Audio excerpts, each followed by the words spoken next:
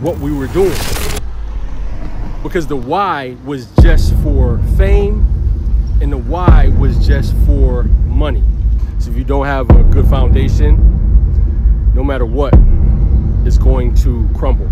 And that's why clarity and routine and having a healthy lifestyle and having a healthy mental lifestyle is very, very important. Every single day, it's a fire that you have to put out.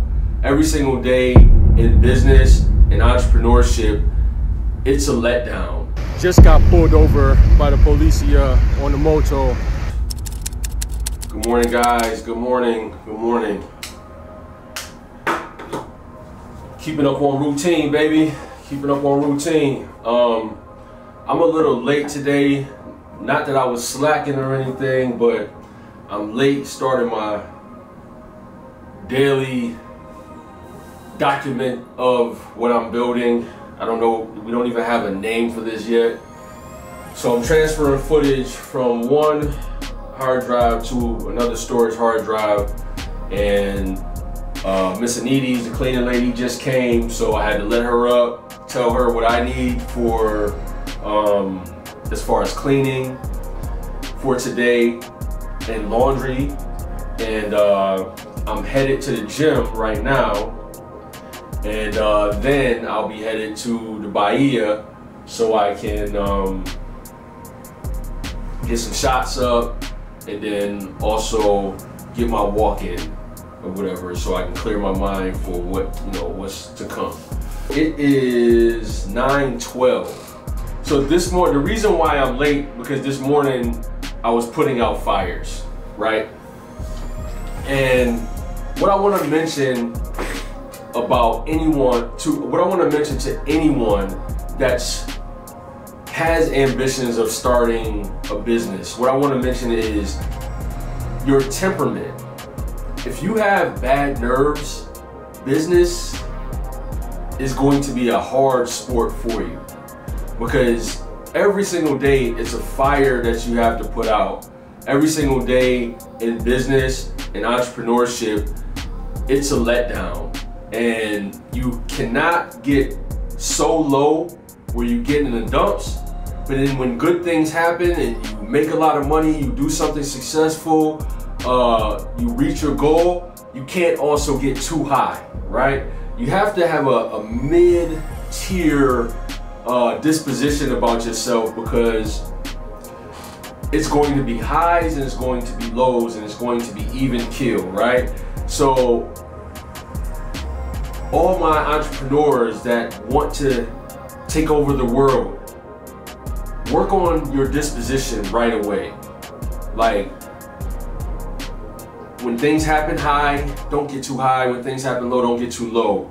Just have an even scale. When things go bad, okay, let's figure that out, right? When things go good, okay, we know that this is going good, but we know that this is not going to go good forever, and it's going to be a problem, right? Some problem is going to happen. So I just wanted to mention that, because as I'm putting out fires, yesterday, of course, I mentioned I missed my meeting. I could have put myself in the dumps and like, man, damn, yo, what's gonna, but I didn't. Okay, let's figure that out. Let's solve that problem, and let's set another meeting and explain why that happened or whatever, and move forward. But the fires I had since 7 in the morning, trying to put those out. Let's talk about it. And so that's one thing in entrepreneurship and in business. You guys want to be entrepreneurs, this is going to happen to you. Putting out fires, high, low, the highs, lows. You just have to continue to have a clear mind, and that's why clarity and routine and having a healthy lifestyle and having a healthy mental lifestyle is very, very important, because you can think through these certain things, right? That clarity you need, because you will be able to think through these certain situations and make the best decision for you and for the business. But also, if it's a customer problem, you make the best solution for the customer.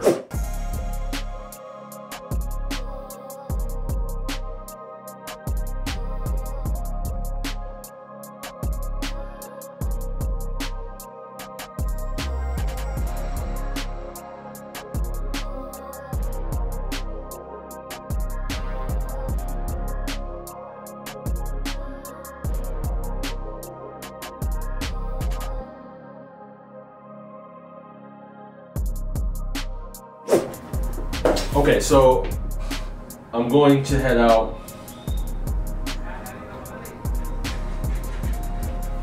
As of right now, I have not, because it's been such a crazy day, I have not been able to get any deep work in. And it doesn't make any sense for me to continue going right now because, for one, I have 2 meetings later, so I need to get out, get back. But deep work is so important, whether it be an hour, whether it be 2 hours of deep work is, man, you really got to be focused. But I love to get at least a good hour in the morning time. That's why I come so early, because then I can get a lot of good deep work in.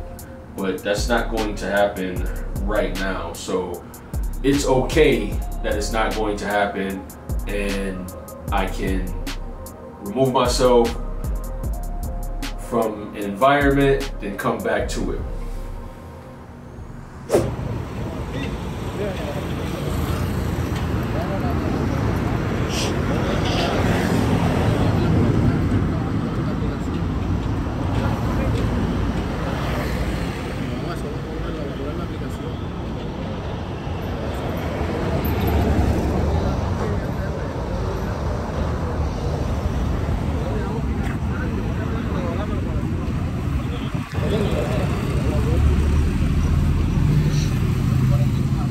Just got pulled over by the policia on the moto, as you just seen in the clip.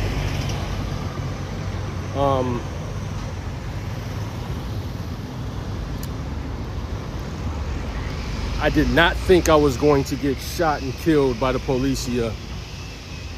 It's definitely a possibility in the United States for that to happen. I did not feel scared at any point, to be honest with you. I know I'm here doing the right thing, so I did not have any of the anxiety that I would have when a police officer pulls me over in the States. Didn't have it. The reason why we got pulled over is because in certain parts of the city that you can't ride with 2 males on a moto. Reason being is, like in this area right here, let's just look. Very wealthy area, very wealthy neighborhood. Back in when Colombia was very dangerous, 2 guys on a moto could mean trouble. 1 guy driving, 1 guy robbing, or 1 guy doing an assassination. So in certain parts of the city, you cannot have 2 men on a moto. And for some reason, he went away that 2 guys could not be on the moto. So policia identified it and they pulled us over. They looked through my bag and looked through his, ran his license and let us go. We just had to go a different way. Today, I want to talk about foundation, right? So if you don't have a good foundation, no matter what, it's going to crumble. So that's why we started with the origin story, because that's the foundation, right? I want to tell a quick story real fast about my first real business venture. And that was this independent record label named Doe Storm Records. And what I've learned about business is solving a problem. I did not know that when I first started many of my businesses in the beginning. And that's why I'm sharing these experiences, because I'm solving my own problem and helping people get to their destinations faster than I got to mine. So I started this independent record label, and if everybody knows about rap and hip hop and all of that, I would say it's not much integrity in that realm, right? People will do anything to get on to become a rapper. At the time, living your raps was a huge thing. If you said you were a shooter, you had to be a shooter. If you said that you sold drugs, you had to be selling drugs. You were active, right? And that was a badge of honor to be in that realm. Yo, he's real. Yeah, he shot a couple people. Or he's real. Yeah, he got money. He sell weight or whatever. And that's the world that I wanted to get into after my basketball career. I didn't think I had any other choices. So I want to go into why this never would have worked at all. Even though we had some success with a campaign that brought in $30,000 in 1 month from an idea that I had. And this idea was to make a diss track about a football player that used to play for the Buffalo Bills and merchandise it, do a press release, get a billboard, and make it big. So all of the fans of the Buffalo Bills that were mad at this player would rally together with us, buy the t-shirts, watch the video, and I could profit. That was the plan, and it worked. A huge billboard on the 190 downtown Buffalo with these shirts saying Willis is trash, a website, weallhavedreams.com, and cha-ching. People are going to watch the video of us capturing this football player and tying him up and wrapping around him and wearing these shirts, weallhavedreams.com, where you could buy your Willis is Trash shirt. And when I think back of the entire Doe Storm Records and that, I don't understand what problem we were solving. We weren't. It was a more of an artistic endeavor, and it had no foundation. It had no foundation. It was guys really on a paper chase and really following what was going on in hip hop. And that's around the time, like I said, like I come back to the United States and my basketball career is seemingly over, and I was just in a bad place. You could have told me to do anything for money and I would have did it. So when you don't have a strong foundation and a why, whatever you're doing is ultimately at some point going to crumble. And that's exactly what happened with this campaign and with this record label. It had no why. It was young guys rapping just to rap, and me, myself, trying to live out these raps. And when you have that, that's an appetite for destruction. This is why I say the origin story is so vital to when you're starting out, we'll say YouTube, and we'll say your entrepreneurial journey. Reason being is because you have to start with your why. If I started and I broke down those Storm Records for my why, I would have never invested any money into that, because my why would have never been strong enough to support what we were doing.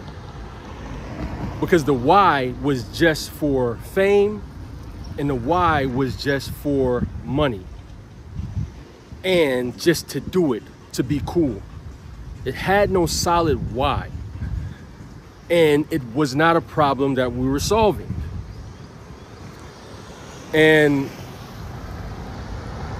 when you're starting with this origin story, right, and you're going to your findings, which is part 2, you know, your journey of findings, that's part 2 of the hero story framework.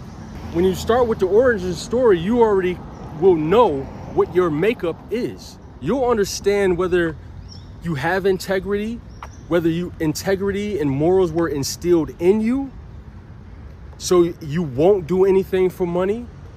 You'll understand these things right from part 1 of the hero story framework.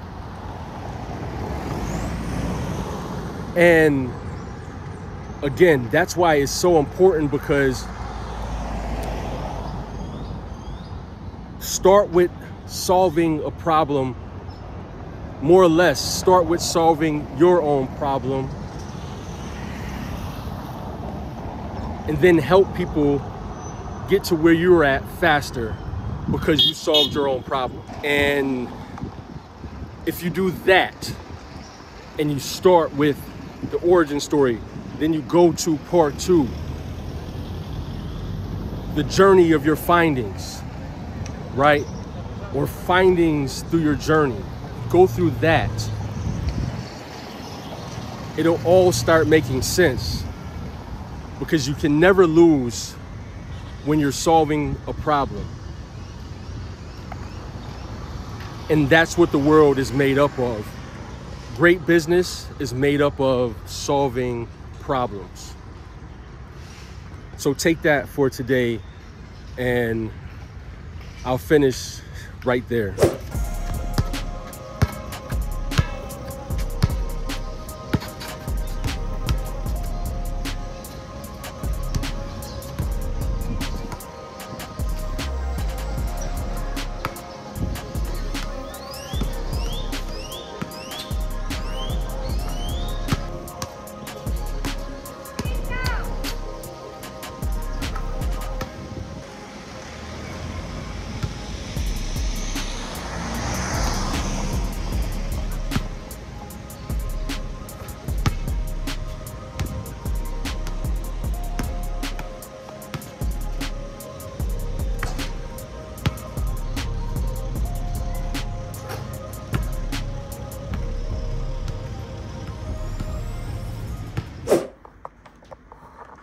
All right, so it is 2:30 p.m. and this shit is getting comical, right? Because you're never as bad as they say you are, and you're never as good as they say you are. So I just got another accelerator rejection from Antler. And the thing is, like, I take this personal, because I know All Dreams is not that bad. And then they always blame it on the selection process is highly competitive. Who gives a, you know, whatever. Unfortunately, we have decided not to proceed. That's all you really need to see.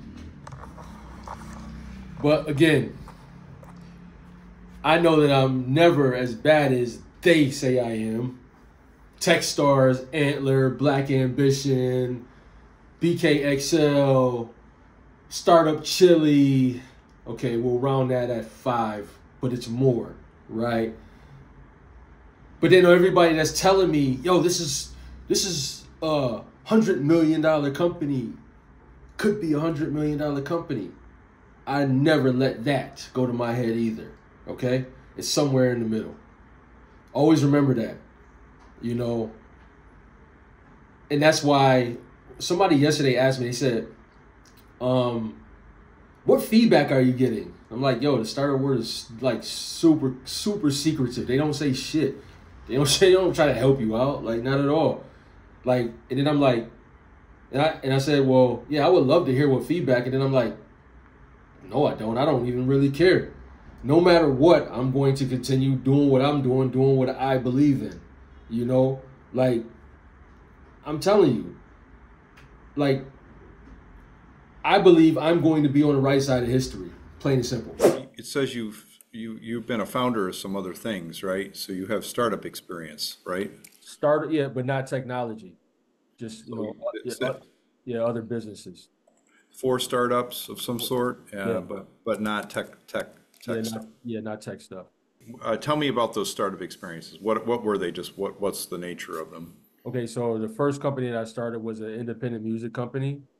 I started that after I finished playing pro basketball in 2005.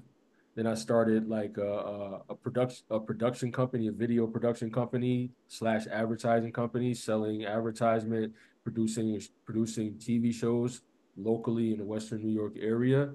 And then I built a retail store out of a container, and we put that downtown in Atlanta. So we ran that, and we actually sold that in 2 years. And then I started a box truck company. All right, so that's helpful. So did you sell any of these companies to anybody? The retail store I did sell. Okay, all right, cool. So we would call that an exit. So you were paid for your business, is that right? Yes, absolutely. All right. Let me see if I make this smaller. And this is per agreement of this meeting, all right, or a future meeting. So what I first asked you was, tell me about your customer discovery experience. Have you ever had a hypothesis? Have you ever tested something against something? And I first said no, and then I said there's no way you'd be sitting here without knowing something about this business space. But you may not have done it formally. So I'm judging on the formal part, not on whether you did it, okay? So I rated that as a 2 this is a 5-point scale, all right? I know exactly what I want to do right now. I'm trying to funnel this people to give me their email address. Yes. So I can give them something for free, like a PDF or a presentation. Yep. How can I do that right now with a link? Because while I'm working on the website or whatever. Go to marketing on the left-hand side. Okay. And then scroll down to funnels. Okay. And then select a new funnel, get started. Okay. And then select the freebie funnel, that one. This one? Yep. And then you're gonna name it, like free PDF or whatever it is that you want to name it.